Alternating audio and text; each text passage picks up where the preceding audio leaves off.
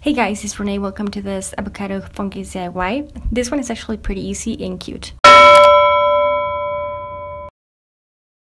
We are going to be needing a phone case. Now the one that I'm using is pretty old and used, as you can see. It used to be clear, just so you can get an idea of how old this is. It has some leftover paint all over the place. It doesn't really matter because we're going to be painting this anyways, but if you want to start off with a white phone case, go ahead and do that. But yeah, I'm just going to be painting this using my watercolor paint, my brush, until everything is covered and I can't see through it anymore.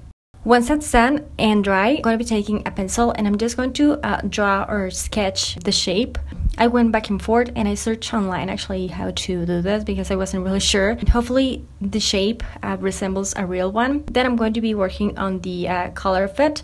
I mixed some green with some white acrylic paint, but I felt like it was missing something, so I added some yellow on it, and turns out that was it. Then I'm going to be painting this. To paint this, I'm going to be using these two brushes. This mini brush, I got it from a makeup counter. It's one of those like tester things. I believe this is for eyeliner because of the shape of it, how delicate it is, but I use this for painting. So I'm just going to be first going all the way around the shape, and then I'm just going to be, using my bigger brush to fill the whole thing. I'm going to be giving this a few coats until it's pretty much dry. Once it's done, I'm going to be taking my green. I'm just going to be adding the edge to make this darker, adding the color, blending it with the rest of what I have in the center until I am done. Doesn't have to be perfect because avocados, they usually have like two shades of green, like they blend from what I've noticed.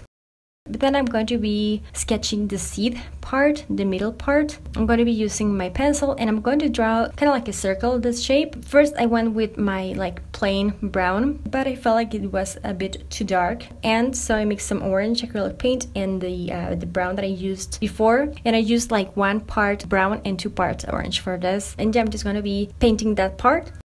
Then you can stop right here, it's pretty much up to you, but I wanted to add something else, and I thought of adding a cute face to it, like a kawaii face. I don't know how to pronounce that word actually. And then I went with my new discovery that I just made a review on this one. This is to paint fine lines, and I'm just going to be using that to paint my face. And then my big head covered the whole thing, so I wasn't able to show you what I was doing, but I was really focusing on not ruining the whole thing because I was so shaky. Then I'm going to be using my pink and a toothpick, and I'm just going to add 2 cheeks. Then I went with my thin brush and I added some arms and legs just because I thought this would look cute. Then I decided to add a eye heart, sketching first, and then I'm just going to be using my brush, painting the whole thing. First the eye and then the heart. The heart, first I'm going to be working on the edge or the outside. I'm going to wait for that to dry, and finally with my red acrylic paint, I'm just going to fill the heart in. And then once this is dry, I'm going to be adding a gloss to it. I'm using this by Sculpey and a brush. I'm going to be covering the whole thing, giving this a few coats until it's shiny and I can no longer see the brush strokes